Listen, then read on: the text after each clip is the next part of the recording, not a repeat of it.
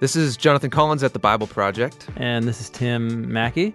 So today we're doing something different on this podcast. Instead of having a discussion on biblical theology, which is what we usually do, I want to tell a story. Yeah, so John got all investigative, and he found this really cool story that even I don't know that much about. And so the first thing off here is, what is this story that we're all going to learn about? Yeah, this story is about two young men, and it takes place at Harvard Business School. Which is out in Boston. Right, Yeah. Yep. Now, they both go there for different reasons. They become friends, and they decide to write a paper together on what the Bible has to say about money. And what they see confuses them, it challenges them, it causes their lives to completely change. This is a story about God and money.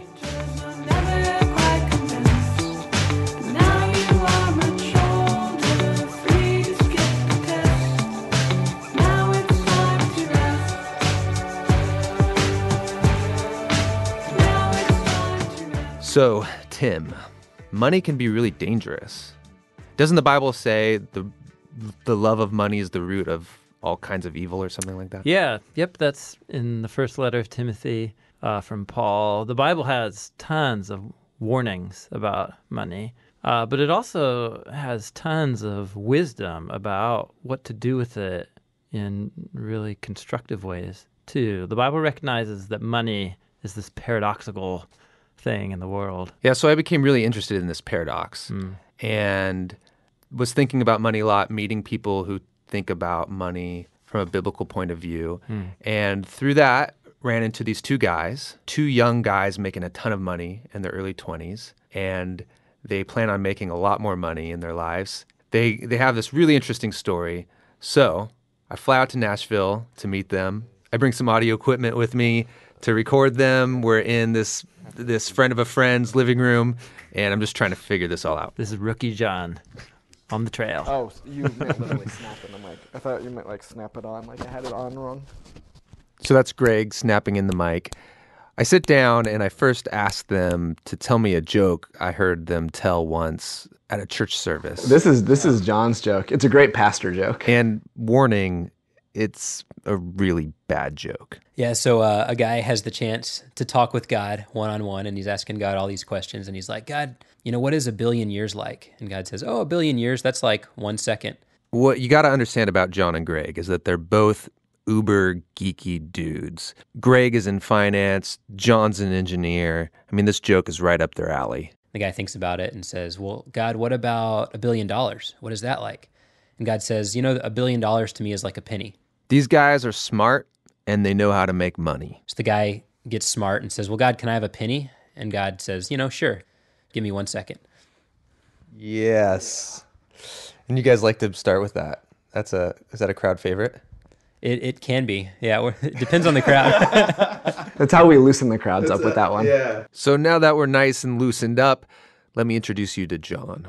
I'm John Cortinas, currently living in Orlando, Florida. In his early 20s, John was making $150,000 a year working for Chevron, so a fair bit of coin. And John had secured an overseas job with Chevron where he was going to make $350,000 to $400,000 a year as an expat. There's all this talk about the 1%. It kind of felt like being not only in the 1%, but in a position where it's like we're maybe the top of the 1% in terms of opportunity, in terms of the ability to build wealth. And then there's Greg. I am Greg Balmer. I actually live here in Nashville. In Greg's early 20s, he was making $275,000 a year working for a private equity group called Advent. I never explicitly thought I really want to earn this much money for the rest of my life. To be honest, I wasn't doing a lot of long-term planning. Just to be frank, I was enjoying the moment. So a couple of ballers. So John and Greg have these plush jobs, but for separate reasons, they go to Harvard Business School to get an MBA. And this is where they meet. And they find they have a lot in common. First of all, they both want to make a lot of money in their lifetimes. And secondly, they're both Christians. So they love their families, they go to church, and most importantly, they tithe. We both tithed before business school, gave 10% of our income, and we thought that's what a good Christian does. You tithe, and then you're good with money. It's like a membership fee to my church, essentially. So, sorry, did he say membership fee? Yeah. His tithe was like a membership fee to the church. Wow, that's fascinating. Why is that fascinating? Being generous to your church is part of your membership fee. That's so weird. But actually, it makes sense in America, at least. Think about the word member. If you are a member at Costco, or Sam's Club, It's going to cost you something. yeah, you pay your fee to be a part, and then you are entitled to the privileges pertaining thereto and all that kind of thing. But on a practical note, let's be honest. For many churches, they're working on a budget. If you've got people who really believe in this membership fee, Yeah, that's useful. yeah, you're stoked. Especially if it's guys like this. If they're rolling, then they're big players in making the church work. And the last thing you want is for them to begin to question whether or not they do need to tithe their membership fee. Well, that's an interesting place I think church leaders find themselves in. So Greg, he figures this out. In one of the classes, he has to write a book report. We had to write a midterm book report. And I wrote my book report on a really terrific book by Professor David Croteau called You Mean I Don't Have to Tithe? So I had been a lifelong tither, and it really rocked me because, as you can tell by the title of the book, Professor Croteau argues that we do not have to tithe. Here, I've got the book up. You can see it. Are you familiar with this book? No, I don't know. You Mean I Don't Have to Tithe, a deconstruction of tithing. Yeah. And a reconstruction of post-tithe giving. Yeah. So there's some optimism there. Yeah, right. That's fascinating. I already kind of like the book because it's deconstructing something that's not super helpful to people. Yeah, so the biblical practice of tithing, again, most of our listeners know we're committed at the Bible Project to reading the Bible in its historical, literary context. So the tithe commands come from the laws of the Torah given to ancient Israel. What's interesting, there's 3 places the tithe is talked about in the laws of the Torah. And there's some debate, but what we know for certain is that 10% was not what the Israelites were called to give. They were called to give a tenth of their produce and their land. That's 10%. To the temple. Yep, the word tithe just means 10%. Give that to the temple annually. They were also supposed to save up a tithe, another 10%, once a year and hold a big town party and invite all the poor people and Levites that they know. That's in Deuteronomy 14. And then also, every 3 years, you're also simultaneously saving up for every 3 years of a tithe that you donate to the local, essentially, food bank for the poor. So there's some math, differences about are the 2 tithes the same, but at a minimum, an Israelite is tithing 23 some odd percent of their total income. What's interesting is that practice is bound up with the covenant between God and Israel. It's like their tax. And that's why it's mentioned in the New Testament. Jesus mentions tithing because people paid a tax to the temple in Jerusalem.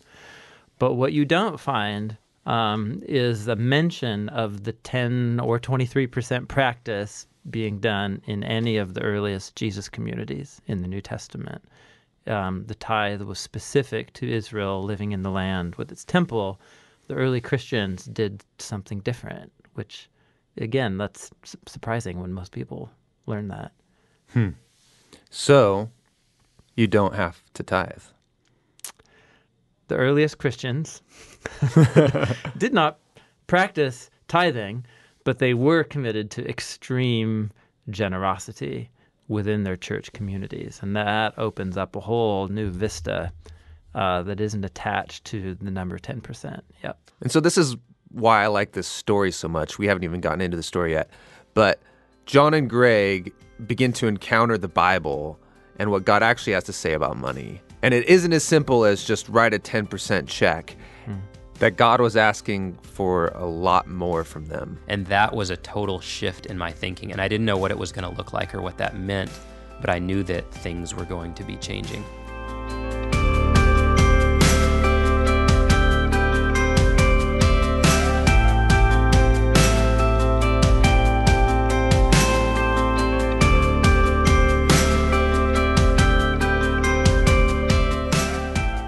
Okay, so we know that both of these guys had a lot of money and they're young, but what we haven't established is that their views on money are very different, completely different. So when you have extra money, you kind of fit in one of two buckets. Either you become a saver or a spender. And now Jon is what you would call a classic saver. So my online banking password, which has since been changed, was retire at symbol 40. Jon is a guy with a clear objective in his life, obviously. And this began at an early age. You know, my dad gets home at the end of the day, empties his pocket, sets the keys aside, and drops all the change in there. So it was like the family change bucket. Right. Except it was mine, you know. It was Jon's change bucket. You commandeered it. The can was underneath the master bed. So go into my parents' bedroom, pull this can out that might even be heavy as it gets more and more over time, and then lay down on the carpet and just dump it out. And you see the money spread out, and it's like, oh yeah, there's all my money. And then the sorting process begins, and you kind of like realize quickly that the pennies are not, you know, they're not going to do much for you, but the quarters are where it's at. And then I had this Post-it note, and I would like write my new total of the amount of money that I had, which, you know, my net worth, basically. I think that was my first image of assets going up over time and getting excited about that. So Jon gets the bug for accumulating wealth, and he devotes his life to it. But Jon doesn't just want to be a slave to making money. He wants a job where he can make a lot of money, but it doesn't require a lot of hours. How can I make the most money in the least hours? How can I make a really comfortable six-figure income and kind of be home at 4:30 p.m. every day? So, Tim, you can imagine, Jon's a number geek. He wants to find the perfect job for accumulating wealth, but also a job that doesn't require you to work long hours. So what do you think his strategy is going to be? Oh, man. I have no idea. He's a numbers guy. He loves inputting numbers. Yeah. People don't use calculators anymore. No, not calculators. He puts it all in an Excel spreadsheet. Oh, just like you do. Oh, I'm not a numbers geek. Our desks are right next to each other, and it's not uncommon for me to look over and see Jon working on a Google spreadsheet. Okay, well, imagine on a scale of 1 to 10, like I'm a 3. Yeah. Jon is a spreadsheet 10. Holy cow. That's hard to imagine. How did you design the spreadsheet? Just kind of researching jobs. So there's this graph in there that's like hours per week versus total income. And you want to be like in the right quadrant of that graph for like high income, low amount of work. Jon makes spreadsheets for everything. Yeah. Spreadsheets are my love language. Tim, guess what the Yeah. top 2 jobs in his spreadsheet were? For low hours but high income. Low hours, high income. Wow. Not a Bible scholar. Not a doctor. That's what I was first thinking, but that's, you give your whole life Yeah. to it. Right. You're on a pager. Low hours. Something, I don't know. Some computer coders, people who build things. Architects can make a lot of money. You can take a lot of time though. Okay. You want to hear? Yes. All right. The top 2 jobs for working the least amount of hours and getting the most pay, according to Jon's spreadsheet, were... The 2 best jobs I could find were being a dentist or being a petroleum engineer. And I was like, I don't want to look at people's teeth because that's gross. So I think I'm going to be a petroleum engineer. Because the starting salaries were like $100,000 a year. You know, you could do that right out of school. And so that's basically what I did. So Jon goes to graduate from Texas A&M. He starts working for Chevron as a petroleum engineer, his spreadsheet dream job. He's pulling down more than $100,000 a year. But that isn't as far into the right quadrant you can go. When I started learning more about these oil and gas careers, I learned you can make even more money if you go overseas. And so if you're making 100 or 150 in the States, you can go do the same job in Nigeria or Australia or Kazakhstan and make $300,000 or $400,000 a year. And I was like, that's what I want to do. I want to go overseas and do that. The problem with this plan was Jon would need 10 years of experience before even being able to apply for an expat job like that. And I said, no way. I don't want to wait 10 years. So what's the faster way? And they said, well, you can get an MBA and apply to this special program we have. And we only take a couple people every year, maybe 3 or 4 people, but you could try for that. And so I said, okay, that's what I'm going to do. They told me they get about 1,000 resumes applying for that program in a given year. And in my year, they took 6 interns. And so we all interned for the summer. And then they ended up only selecting 3 to get the full-time job. And I was fortunate enough to be one of those 3. So Jon has secured his most upper right quadrant job that he can imagine, working in the oil industry overseas. And while I've never personally had a dream of being a petroleum engineer, Jon actually made it sound pretty cool. You know, some of the biggest projects in the world are oil and gas. And so I was looking at being on some projects in Western Australia with, $30 to $40 billion investments, just unbelievable scale and scope. And you're thinking about bringing energy to the world. And again, the work-life balance is pretty decent in that industry compared to finance or consulting. They usually provide some amazing housing for you. In some cases, you have a staff, got a gardener and a cook and a driver. I'm promising that to my wife too. Hey, Megan, we're going to go overseas. It's going to be amazing. We're going to live in this mansion on the beach, and there's going to be people serving us. And so that's kind of what we had in mind. And then all the while, you're putting, $100,000, $150,000 cash into the bank every year that you're overseas. Because you're not spending it. Exactly. Yep. And so I was really excited by the prospect, beyond some of the biggest engineering challenges in the world, living like a king and putting away a ton of money the entire time you're doing it. This is a saver's paradise. But Jon doesn't want to just sit back one day on a beach with a big retirement fund.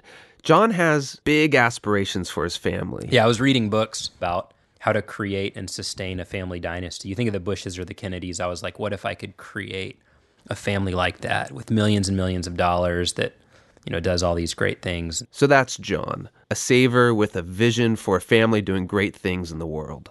And we'll be back to his story soon, but let's turn to Greg. If Jon's the classic saver, then Greg is a classic spender. Greg was making $275,000 a year in his early 20s. What's a guy like that do with all this money? Enjoying spending most of it, frankly. So we were living in a fancy apartment in the Back Bay neighborhood of Boston, spending $1,000 a month on fancy restaurants, taking 5-star international vacations. Now, it's easy to applaud someone for saving money, like Jon. It's wise, it takes self-control, and it's easy to judge someone for spending money frivolously and carelessly. But talking with Greg about this time in his life, I didn't get the impression that he's a careless and selfish guy. In fact, he told me a story that I think captures why he felt so free spending money. You see, his dad ran a side business. He saw it as a hobby of sorts, where he would import things from China and then sell them on the weekends at the flea market. I used to go with him every Saturday to the flea market to help sell stuff, and then also, as I got a little older, to kind of manage the money that was coming in. And I remember one day, I was packing up at the end of the day, and I had this big pink box that was full of hundreds of dollars in both paper cash and coins. And my dad tossed me the keys to the truck, and not thinking, just reaction, I dropped the box to catch the keys. And the box broke on the ground. Coins flew everywhere in the flea market. Dollar bills are flittering away in the wind. Now you can imagine how upset his dad is going to be at this moment. The look of horror on my dad's face sticks with me to this day. And then he immediately repealed that look and saw how sad or, I felt like I let him down, and he could see that, and immediately sort of changed his countenance and came and helped me clean it back up. I can imagine Greg there, a little kid, realizing in that moment that relationships are more important than money. Money comes and goes. Don't hold on to it so tightly. Don't worry about it so much. The real treasures in life are each other. In my dad in that moment, I also kind of saw an image of God as like he's our father and he cares for us. He provides for us. So it's a moment that's always stuck with me. So Greg, he goes on to study finance. And early in his career, he lands this amazing job at a place called McKinsey. And from there, he's hired as a junior associate at a private equity firm called Advent. Now this is the big leagues. This is where you can get uber rich. Private equity, this is where people like Mitt Romney made most of their money. And this private equity firm collects money from investors, not rich individuals, but rather sovereign wealth funds, university foundations, family endowments, and then invest that money to buy companies They own those companies for a period of 3 to 5 years and then attempt to sell them for a profit, return the money to the investors, and then take a cut for ourselves. And we're talking big money here. Advent managed an $11 billion fund. The average check that we would write for a deal was $400 to $600 million. I was 26, earning $275,000 a year, and I was the junior guy.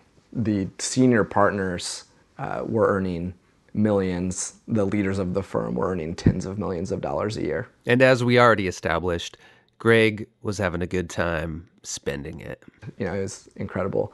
So I had always grown up in the church, so I knew I was supposed to tithe. So I did tithe during that time, but honestly, two things about that. One is when I was earning that level of income and it was just my wife and I didn't even feel the tithe. A tithe on 275 is 27. That's 27,000. I had plenty left. And then two, I always thought of that tithe more as sort of the cost of admission to keep God happy so I could spend the other 90% however I wanted. Greg's junior associate job there at Advent is about to end, but he's hooked. He wants to come back, move up the ranks, but first he has an opportunity to go do some more school. And he chooses to go to Harvard because I saw how much the senior leaders at the private equity firm relied on the network that they had created when they were in graduate school. And the way it worked out was my boss and his boss and his boss were all Harvard grads. So there we go.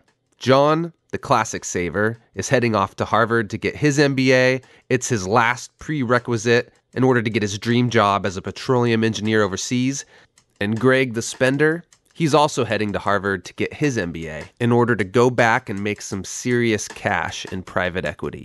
This is where they meet and form a friendship. And it's in the classroom here at Harvard where God shows up and gives them a paradigm about money that turns their lives upside down.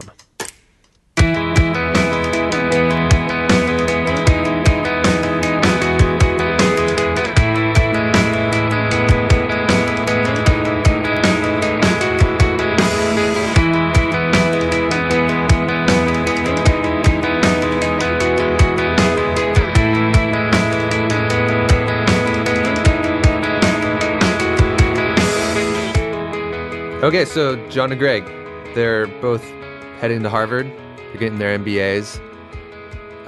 It's first day of school is about to come. Yeah, You did graduate studies. Do you remember? I did for a long time. Yeah, for most of your 20s. Yeah. What was it like first day of school? Wow. Man, so different.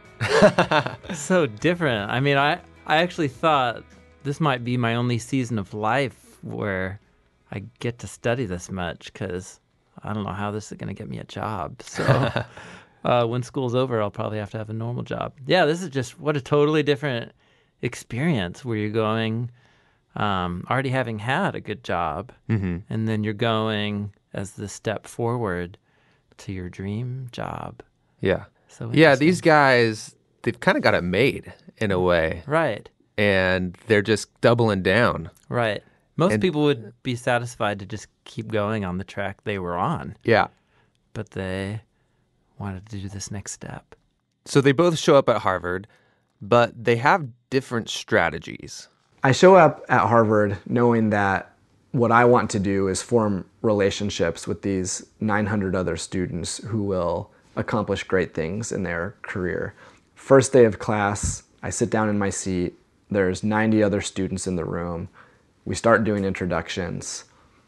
One guy played in the NFL. One woman skied in the Olympic trials. One guy had operated 13 rescue missions in Afghanistan. One guy was an emergency room physician at Massachusetts General Hospital. And so sitting down in the room, in the classroom that first day, I think proved that I was in a really fortunate position. Jon, on the other hand, could care less about the networking. This MBA was just a box to check. I had the job locked up that I wanted, and so I wasn't as worried about the social side.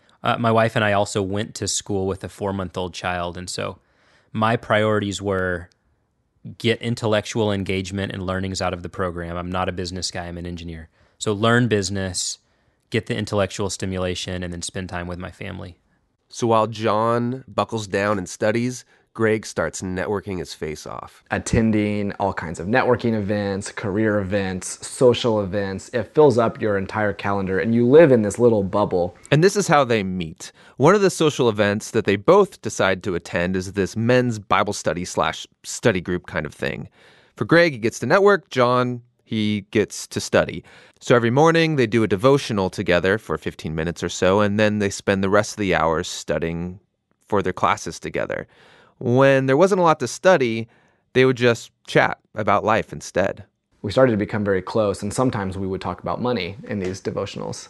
And so I think that was kind of a uniting point between the two of us, something that we were each interested in. They both want to make a lot of money in their lives, and they want to honor God with their wealth in the best way they know how. But they quickly realize their attitude about what to do with money was completely different. I'm talking about my spreadsheets and how awesome they are, and then like investing, and I've got this big thing on Vanguard, and like, where do you invest, Greg? And he's like, I don't know, wherever they stick the 401k, like, I don't even know. And so that's kind of where the judgment started. And I'm like, this guy, like, he's in finance, but he doesn't even know like personal finance. How does that work? I could like see him sort of get visibly like energized at the mention of the word Vanguard. And I mean, Jon has a Vanguard t-shirt and mug. He was making so much money, like more than me before school, but he spent it all. Like that's kind of weird. Why would you do that? What shocked me about Jon is what I viewed as incredible conservatism with respect to wealth. And he like doesn't save money. Like that doesn't make sense. Whenever I go to Jon's house, I use his Vanguard mug in jest. It felt kind of like The Odd Couple to some extent. And we it really started coming out more and more when we took this class together in our third semester of business school. Yeah, so you told me about this part of the story. They sign up to take a class at Harvard Divinity School. Yeah, because they get a couple of electives at HBS. And Greg's thinking it would be cool to go to the Divinity School. One of my good friends at the church we attended in Boston was getting his PhD at Harvard Divinity School. This friend's name is Scott. One day, Scott calls me and says, hey, Greg, I have the perfect class for you to take at Harvard Divinity School. It's called God and Money. And we said we like God and we are pretty big fans of money, so let's sign up for this class. And it's just like this little walk up a hill from the business school. The class was actually set up in some ways similar to our Harvard Business School classes in that they were case-based for the most part. We would have assigned readings beforehand, and then we would come to class and discuss and debate some issue that related to God and money. A few examples might be whether or not we should build casinos in the state of Massachusetts, which at the time was a huge debate. Another is the prosperity gospel, pros and cons. Another is the Great Recession of 2009 and the culpability of Wall Street, as well as the responsibility of Wall Street for Main Street. So those are the types of things that we would debate in the class. So they're debating all of these ideas, and it's feeling very esoteric. But for the midterm, they have to do a book report. And I wrote my book report on a really terrific book by Professor David Croteau called You Mean I Don't Have to Tithe? So I had been a lifelong tither, and it really rocked me because, as you can tell by the title of the book, Professor Croteau argues that we do not have to tithe. And Greg's thinking, wait, we don't have to tithe? Really? That midterm book report ripped away this idea that I was being obedient to God by simply cutting my 10% check every week and never thinking about it again. Moreover, the class really convinced me that money is something that God deeply cares about. So now there was this void in my worldview, or void in my theology, so to speak, a gap about how I should handle wealth. Meanwhile, I'm at Harvard Business School with the great capacity to create wealth in the future. Now, of course, there's no guarantee that will happen, but were it to happen, I was worried about what I would do with that money. So Greg goes from being excited about making lots of money to worried about making lots of money because he doesn't know as a Christian what he's supposed to do with a lot of money. Meanwhile, Jon, he's in class too, and he's getting convicted as well. He's particularly convicted by a conversation they're having about this guy named Clement of Alexandria. So you had Clement of Alexandria just a few generations after Christ talking to his congregation about, there are those of you who are storing up wealth for yourselves and your families without being generous to those in need.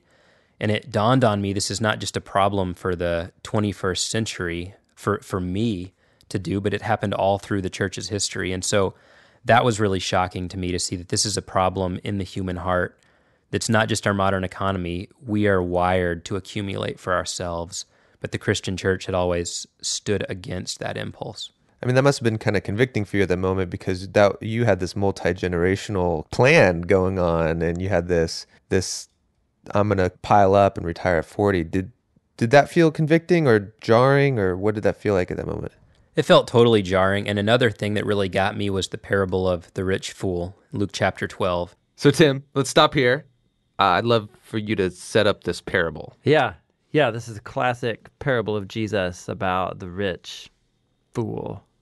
Luke chapter 12.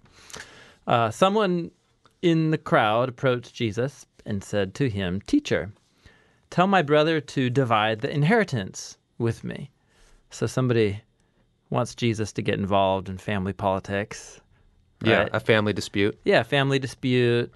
And Jesus replied, "Man, who appointed me as a judge or arbiter between you?" And then he said to them, "Watch out. Be on your guard against all kinds of greed. Life doesn't consist in an abundance of possessions." And so he told them this parable. The ground of a certain rich man yielded an abundant harvest. And so he thought to himself, "What shall I do? I don't have anywhere to store my crops." So then he said, "This is what I will do. I will tear down my barns and build bigger ones. That's where I'll store my surplus grain. And then I'll say to myself, you have plenty of grain. You've laid up for many years. Take life easy, eat, drink, be merry." But God said to him, "You fool, this very night your life is demanded from you. Then who will get what you've prepared for yourself? This is how it will be with whoever stores up things for themselves, but is not rich towards God." Jesus, master storyteller. So what does the parable have to do with the guys that want to divide the inheritance? Yeah, it's interesting.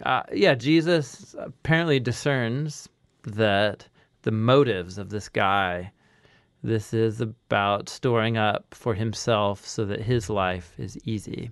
This is a powerful parable by itself. It's also happening in the section of Luke that's called the journey section that goes from chapters 9 to 20. And this is Jesus on the road to Jerusalem. And it's interesting. In these chapters of Luke, Jesus talks more about money than anywhere else in the Gospels put together. And it's paired with Jesus constantly making himself and his mission available to the poor, to like the poorest of the poor. So he's extremely critical of people who have lots of wealth. You don't get away unscathed from the Gospel of Luke if you have a lot of wealth. And part of that's cultural. In the ancient world, there were fewer ways to make a lot of money fairly. So if somebody's wealthy, you're instantly suspicious that you got this from somebody else, you got it through crooked means. But also Jesus just had a huge value on radical generosity to the poor. And so most of his teachings on money reflect suspicion towards people who want to accumulate loads of wealth for themselves. Well, John's feeling this suspicion from Jesus. Yes, and he is. he starts to identify with the rich fool. Yeah. So I was reading the parable of the rich fool and realized this is my hero. This is a guy who is building bigger barns to store up his great harvest, and he's going to be financially independent. He's going to retire. That's what I want to do. So I love this guy. And then Jesus turns around and says, "You fool." And I realized at that moment that's what he was saying to me and the plans that I had built around my wealth. Was there any part of you at this moment that was like, well, maybe that's true, but maybe it's not? You're trying to kind of wiggle out of it a little bit. Totally, I was trying to wiggle out of it and trying to find ways to say, well, maybe 10% is generous, and I'll just give 10%. And if 10% of a lot is a lot, and I'll feel good about that. But something in me knew that it was not going to be the same after I'd been exposed to these concepts from God's Word. So at this point, Jon and Greg are feeling totally exposed and confused. I mean, if you aren't supposed to give 10% of your income, if it's not that simple, then what's the answer? What are they supposed to do with all this money they're planning on making? They don't have an answer, and so they decide as their final assignment in this class to write a paper. They write it together, and they're trying to answer that question. What does an obedient Christian do with their money? Jon and I elected to write our final paper on sort of creating a modern framework for giving in the 21st century. Like, should I give more? I'm going to give 10%. Do I just give 15% now? Or is there more to it? How should we think about this? And so I had no idea what the answers were, but I kind of wanted to spend some time thinking hard about it and maybe talking to people who were further on the journey than we were. We were trying to create a plan for what we would do with the money that we thought we might get someday. So here's what they do. It's pretty smart. They get access to Harvard Business School's Christian Fellowship alumni database. So this is like 300 email addresses of Christians who had graduated previously from the same program they were in. And they send all of these people a survey asking them questions about their giving. And the survey was super aggressive. It was anonymous, but it was like, tell us your net worth, tell us your income, tell us how much you give away, tell us why you do that. And unbelievably, we got over a 50% response rate. And so we had this very rich data set of people who had given us this information. So then we started digging into it. And as they dig around, they begin to see answers in this survey that blow their minds. They begin to encounter story after story of people just like them who have a radically different view of God and money.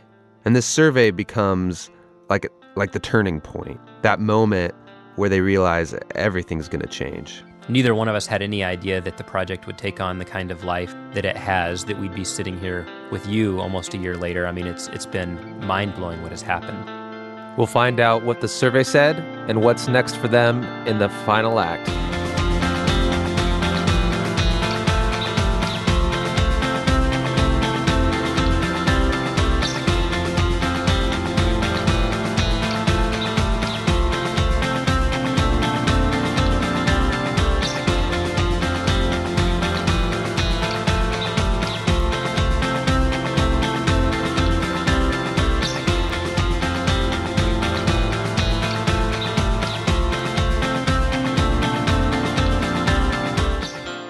I find it really interesting they send this survey out. And even though it's anonymous, these aren't things that you really are allowed to ask people usually. Like, I don't go around to my friends saying, how much money are you making now? And how much are you saving? And how much are you giving? Yeah. And It's awkward. That'd be awkward. Yeah, it'd be really awkward. Yeah, people wouldn't want to hang out with you if you started having those conversations. Yeah, and we don't talk about it in church, really. Like, you don't sit down in a small group and say, like, hey, everyone pull out their tax returns from last year. Let's check it out. Yeah. And it's, of course, that makes sense. That's comfortable. But in another way, that's odd. I mean, the founder of the Jesus movement, Jesus, thought the way we relate to money is so important. He talked about it in nearly half of all of his teachings. He's using either money imagery or about our own relationship to money. One of his most famous lines, where your wealth is, shows where your heart is, your ultimate values and commitments. That's why he stressed such radical generosity and why the early Christians were known for that too. So it's odd. It's comfortable not to talk about it, even in Christian communities, but it's odd. We're betraying our heritage with what Jesus actually said about money. So Jon and Greg, they've never heard anything else other than the typical give away 10% of your cash because people don't talk about it. So they send out this survey to 300 of the Harvard Business School alumni, and they're asking them all these questions about their wealth. Unbelievably, we got over a 50% response rate. And so we had this very rich data set of people who had given us this information. So then we started digging into it. And then we would see people like, oh, that guy gives 50% of his income away. Like, I didn't know that was a thing. Like, you can do that. And then people would leave comments like, I go to work every day to make as much money as I can so that I can give as much money away as I can. And we're like, what? Like, that you're not going to retire at 40 if you're doing that. Yeah, who does that? And so we'd done the survey, and then we actually sent a follow-up email and said, you guys are anonymous, so we don't know who you are, but some of you had these crazy like giving percentages and stories about giving. If you're willing to come out of your anonymity, will you do follow-up interviews with us? And so we started doing these phone interviews with people, and that's where it got incredibly rich to hear stories of generosity. What were some of the standout stories? So there's this young couple in their early 30s in Southern California who had started doing well financially. They were thinking they might upgrade their house, and they felt led by the Holy Spirit to write a $100,000 check to their church. And they used part of that money to set up a scholarship program for an orphanage, and then used the rest for a variety of causes within the church. But again, this just totally blew our mind in terms of like, why would you not put that into a college fund for your own kids or pay off your mortgage or upgrade your house? Like, how could you use that much money for something other than yourself? It doesn't make any sense. Does not compute. Doesn't fit in the spreadsheet. Right. Doesn't fit in the spreadsheet at all. Even more mind-blowing, perhaps, for the saver guy, which was me, a hedge fund partner who makes millions of dollars per year. And he tells us like, guys, I intentionally avoid building my net worth because Scripture warns against the danger of doing that. And I'm like, that's my whole life plan, is to build my net worth. And this guy's like, I give generously and I have a ton of fun giving my money away. And I also don't want to build wealth year on year, so I avoid doing that. How does he avoid doing it? This is an amazing story. This is one that really got me. He buys really big insurance policies. Honestly, that's his strategy, is I don't have to save, because if I buy a large life insurance policy, a large disability policy, then I will be fine and my family will be fine if something happens to me. And in the meantime, I can just give all my money away. And he, to be clear, he doesn't save $0. So he's got a smooth path to retirement envisioned, but he could save it in like 3 months. But he's like, I'll take 30 years to do it. And so it's just a very different mindset around that. I'm not going to accumulate for myself quickly. I'm going to give now and save later. And it sounds like he really enjoyed it. That's what really started rocking my world. So as a spender, I always thought I was obtaining joy from nice meals and fun vacations.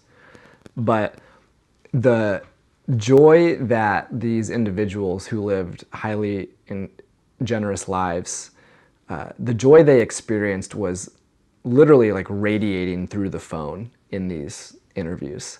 And I was like emotionally and spiritually impacted by the Holy Spirit working in their lives, and by the convincing and convicting stories they would tell about how much better their lives were from like a happiness perspective when they elected to live generously. So that's what was really rocking my worldview. That was the foundation was stuff before that. And did you get a sense of like, I want those kind of stories. I want that kind of joy. Badly. Yes. I mean, I definitely, I would hear these, I remember one instance in particular. It's this woman with whom we were speaking who was expressing the incredible joy she and her husband felt from writing a large gift to their church. And, I was like, feeling emotional, feeling convicted by the Holy Spirit. I was feeling jealous.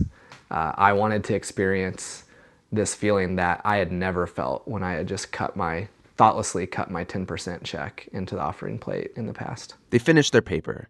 It turns out to be 90 pages instead of the required 30. And as a result of writing this paper, they start to have thoughts they never had before. I think money had always been a self-oriented tool that I would, again, tithe on, but the benefits of money will accrue to me. I will have more wealth. I might have a nice house someday, and I'll give some money away because I should do that. It's like a membership fee to my church, essentially, something like that. And I was beginning to catch this vision of money that was grander than that, to say, my money can, number one, be a part of God's mission in the world, and number two, if I give, that might help me unlock something in life that has more joy and purpose to it than just having a big pile of it when I die. So this paper's finished, and it begins to circulate around. People would read it, and they'd love it, and they'd pass it to their friends who would read it, and it got a life of its own. Our term paper got emailed around from person to person, and eventually we got a call from the president of Generous Giving. Generous Giving is a Christian organization. It's a nonprofit, and their goal is to help Christians have a radical shift in the way they think about money, or as they just think about it, a biblical way to think about money. And the president is this guy named Todd Harper. And the president comes to meet with us in Boston and ends up making a job offer to each of us. Todd, thanks for making time. Yeah, man. Happy to do it. So I call up Todd Harper to get his side of the story, because John's side of the story at this point is that this job offer not only came out of left field, but for him was really, really disturbing. You know, I didn't go to Harvard Business School to work for a ministry. The whole idea was really frustrating. That's actually an understatement. We hated the idea of doing it. Todd went to go meet with Jon and Greg because he thinks they have a really compelling story.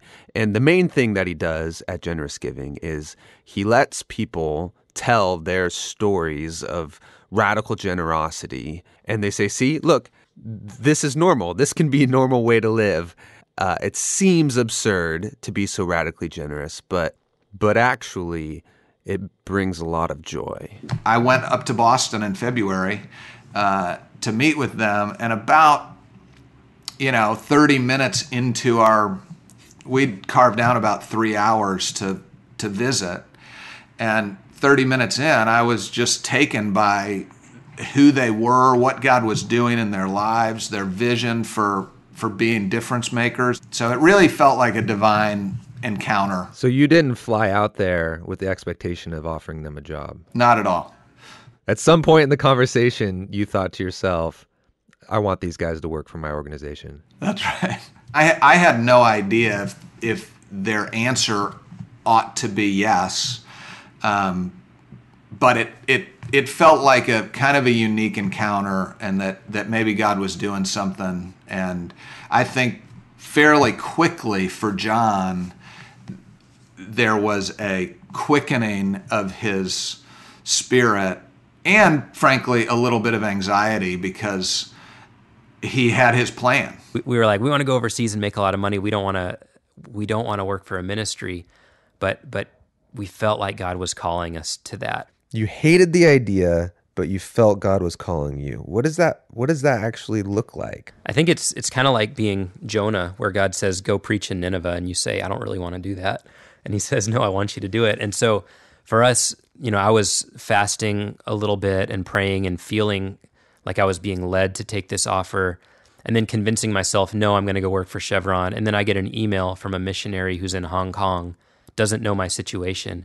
And he says, hey, by the way, the Father put you on my heart last night and wanted me to tell you that maybe there's something he has for you besides Chevron.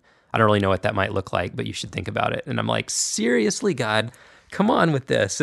We'd spent 5 years, doing everything we could to line up this job. And so we would put our son to bed and then go lay on our own bed and just cry. And we basically lament to each other, this is our life, this is what we've wanted, and can God really be asking us to lay this down? So this really messed with Jon after you gave him the offer. You said he had anxiety. He said he would weep with his wife about why you were screwing up his life. This is a guy who could be making $400,000 a year, and if he does have this paradigm of generosity, he could be giving a large portion of that away. How did you feel okay messing with someone's life plan like that? Well, I told him in no uncertain terms that if God was calling him to do this, he could mobilize infinitely more resources through coming to work with Generous Giving than he could by making a great salary and living modestly and giving the extra away. And I think that captivated his sense of vision. It did captivate Jon, but it didn't make him happy. It was kind of just this this unrelenting frustration with God. I don't know if I would say anger at God, but just frustration that he would foil our plans in what felt like such a severe way. I mean, here's the perfect world that we have created, and all of our labor has gone into getting us to this point. And like, God, you could have called us into ministry 3 years ago before I even had this job, but I literally am getting calls from the Chevron movers saying, can we send the trucks? And I'm like, well, give me another day or two. And it's like, why would you do it like this, in this like uber dramatic fashion, God? It was in my third 24-hour fast on this decision. And by the way, I'm not like a fasting person, but I felt like this was such a big decision. I wanted to do everything I could, and so I fasted all day, hadn't felt like I heard anything from God. And I was taking my evening shower, got out of the shower, and felt like maybe I'm supposed to do it. And my wife, Megan, says to me, I've kind of known all along that you're supposed to take this job, and I haven't wanted to tell you because I don't want you to take this job. But God almost chastised me over the last half hour and told me that I need to tell you what I've known all along, so take the job. What were you feeling at that moment? Still a little bit like I didn't want to take the job, but a sense of peace in knowing that my wife was with me. Obviously, it helps to be united, and at some point it was an act of obedience to just say, all right, we will step out of the boat and do this.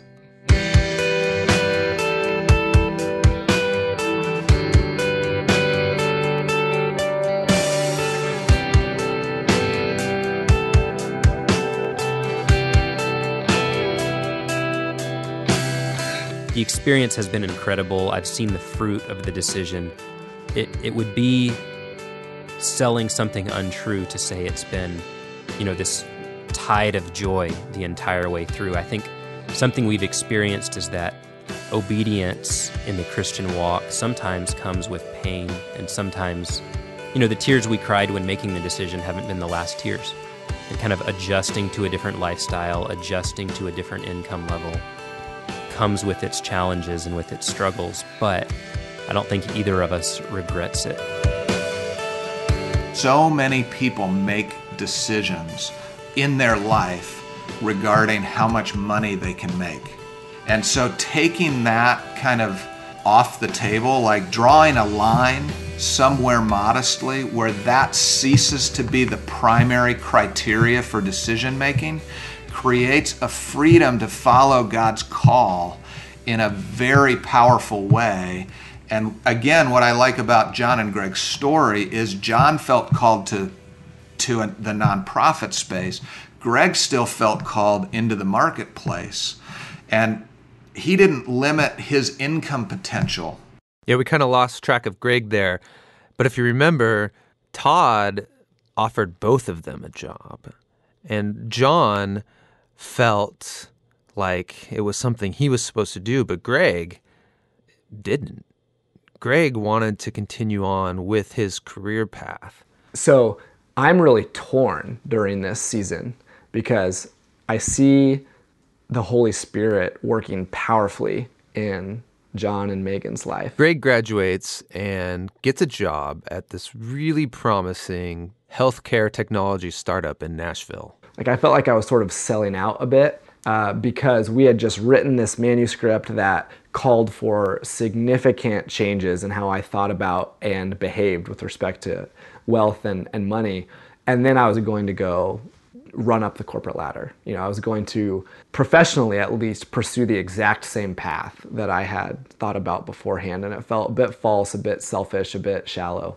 But I engaged in some research on the theology of work, really, reading a few different books or resources about what God thinks about work, and really came away convinced that God values work, no matter, even if you're not a minister, and that I can accomplish his purposes working for a healthcare company in Nashville, just like Jon can working for a ministry in Orlando. Greg gets the job, and as part of the job offer, he acquires some equity in the company, which, by the way, was his plan all along: build equity, build wealth. I joined the company, and 6 weeks later we get acquired by Cardinal Health, which is a huge healthcare conglomerate in Ohio, for over $400 million. Suddenly, Greg's equity position is worth a lot of money. That was mind-blowing. It was clearly, what it revealed to me is that I wasn't being left out of the story. Greg's thinking, this is crazy. This must be God. He must be working in my story just like Jon's.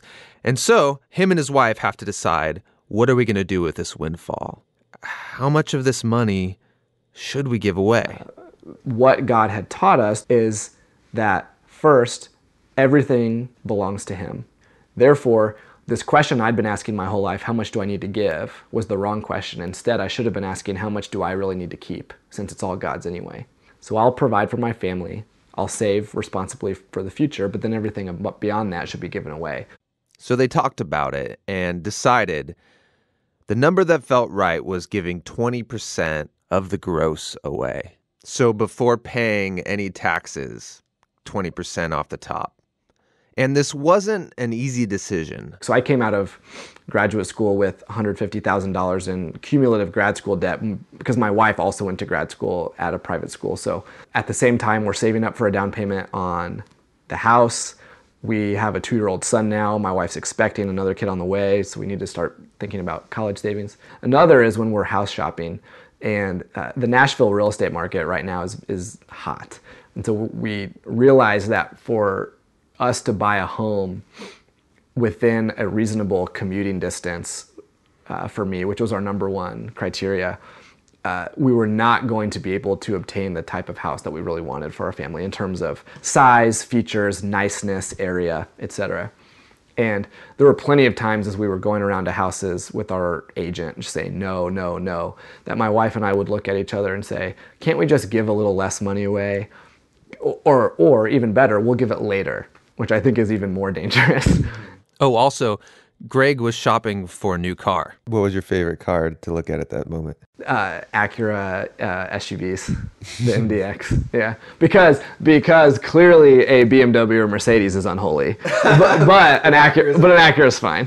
And the Holy Spirit just really convicts me. It's like, you do not need a car like that. So suffice it to say, now I drive my grandmother's 2002 Mercury Grand Marquis. They gave some of the money to the church they had been attending in Boston while in school. They gave some to the missions fund for the new church they were involved in Nashville. And they even wrote checks to individuals they knew just needed money. But one of the coolest parts of the story, I thought, was that they decided to start saving for an adoption. Did you feel the joy? Like that was you wanted to have those stories. You know, I'd been tithing my whole professional career and never got any joy from that because now in retrospect, I know it's because I brought the wrong attitude to that decision. Our church here in Nashville does this big December fundraise for these 3 international missions groups that the church supports. Just a few weeks ago, they showed video of the impact that our funds are having. They showed like the foundation being laid for this school in Africa and for a house for this missionary who we support but has to commute 90 minutes each way. So 2.5, 3 hours a day, round trip. That you get to save them now. That we get to save them now. And I got emotional watching that video, which surprised me actually because I'm not a crier. I guess until now. I guess until I'm really engaged in God's purposes for the first time. And what was cool is I felt useful. That was probably the best thing about it. And I think that I've realized that's sort of the genesis of the joy. Just like you sort of, feel really good after a hard workout or a hard day's work, I feel like now that I'm actively contributing to God's kingdom in my own little way, but it's still very meaningful to me personally. And it's, I think, what drives the joy that I've now been able to experience.